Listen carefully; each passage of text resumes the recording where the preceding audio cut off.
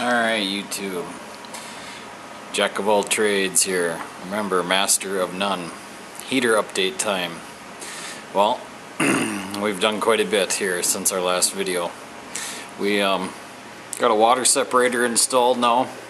So we go from our fuel tank directly into a large water separator. This is actually for a like a gas pump system that you'd have on your farm, like a fuel barrel. I got it at well, I got it right there, and they had a really good price on it. They sold them for biodiesel. They sold them for a couple of different things, and they're supposed to have this filter insert inside there to filter your fuel. Well, I just bought the cheaper one that was for diesel fuel because the filter is a cheaper filter, so the overall cost was down. The biodiesel I think was 60. This was, God, I think it was like 23 or 27 or something. But I just took this out, don't use it, set it off to the side. We got 3/8 line coming in, adapting it to our 1-inch fitting. We actually go from 3/8 to 3/4 to the 1-inch adapter. And then this is all oil, as you can see, and we can just drain our water off right here on the bottom.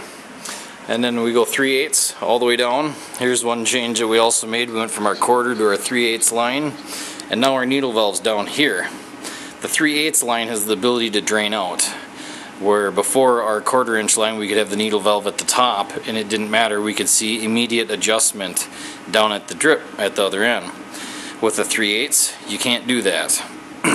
So we moved our needle valve down here. We actually had an issue with runover because we had that needle valve at the other end. Make our adjustment, didn't see anything take place, thought nothing was going to happen, walked away, and here it was too much, and it filled the heater completely full, and it ran out on the floor. There's still actually kind of a stain there from the oil, hot oil getting on the floor. So as a precaution now we keep a little floor dry against the back there, and works as a barrier. If we were to have a runover event, we could just start keeping some of the oil off of the wall. But we also took and put in some fire retardant on the wall here. I'll back up a little bit so you can get a better look, to protect the wall and keep the wall cooler. We also, and here's our biggest improvement, is we went from our 4-inch chimney to a 6-inch chimney. And we put in a Class A chimney that goes outside. It's a stainless triple wall system, so has the most fire retardant setup that I could get in there. We had to tear the whole wall apart here and put a header in because we had studs in the way. Actually, I didn't do this part. Actually, DRC did this part, DRC Construction, and they did an excellent job. So we're up to par, and we got a header in the wall there, supporting the wall. Everything is correct the way it should be, and we got our fire retardant on there. So we started out this experiment hoping to find out what was the most efficient, and on our way we found that well, you kind of have to give up efficiency to get a clean burn. And the name of that game is velocity. To get that, if you know anything about I believe it's a Babington style oil burner, those inject air and atomize fuel at the same time to get a very clean burn. To get that effect to happen, you need a lot of velocity or a lot of draft. So we upgraded to the 6-inch pipe. As you can hear,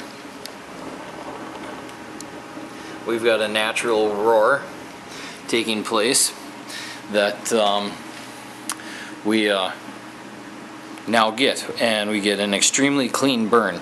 We had a problem with light soot, getting, having to clean the heater often, having light soot in the chimney, and if the heater was tuned wrong, if the fuel rate was wrong, then you had a problem with outputting soot out the chimney out the other end. So we had to, which makes a mess, so we had to upgrade our chimney to a larger diameter, got our velocity up, but every time we went to a bigger chimney we found that we lost some efficiency. We had to put more fuel in the heater to get the same amount of heat output out of the heater, but in turn, every time we did that, we were able to get the unit to operate cleaner.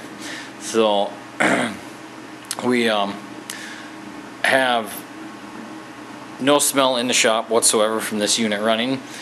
People ask that, oh geez, you know, it's got a stink in there. Nope, you can't even smell it. You don't know that it's actually operating unless you spill oil on it. And then starting it, I had some questions on that. Very simple. I just pour a little bit of gas with a little bit of used oil in the fry pan, and I light it with a torch, and up it goes. So very simple. And then the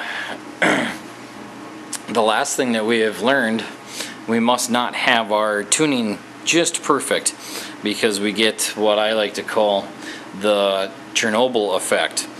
And for some reason the heater starts very slow, and if you get too much oil in the pan, or get a lot of oil in the pan, and you cut back on your fuel inlet and you slow your drip rate down, you end up having the heater, it's like it overruns itself.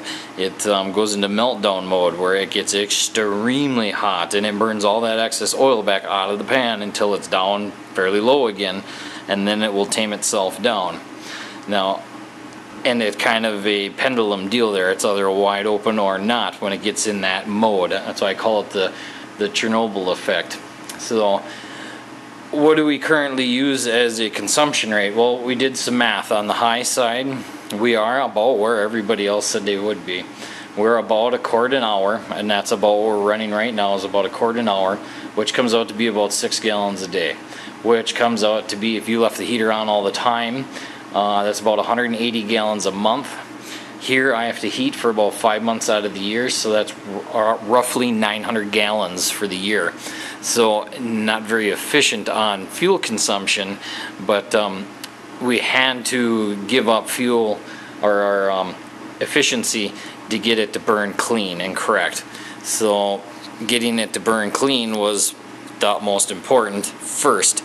Now, if you wanted, you could probably reverse engineer this thing and take this down to a 4-inch or a 3-inch diameter, get a smaller fry pan, smaller rotor, smaller combustion chamber altogether, miniaturize it, and then go to a smaller chimney and match that chimney. Remember, this is a 6-inch pipe here, and it's 6-inch on the top now, and now I finally got it to where it runs real optimal. But to downsize this is going to be a lot more work. I'm going to have to build a whole other unit again, but we're not sure where we're going to go with this from here. But this is our biggest update to the heater yet. It works really well. We get a lot of heat from it, a ridiculous amount of heat out of the unit. But to get it to burn clean, we had to give up our efficiency. So if you're planning on building one of these, I hope you have a Jiffy Lube or two in your back pocket. Thanks, YouTube.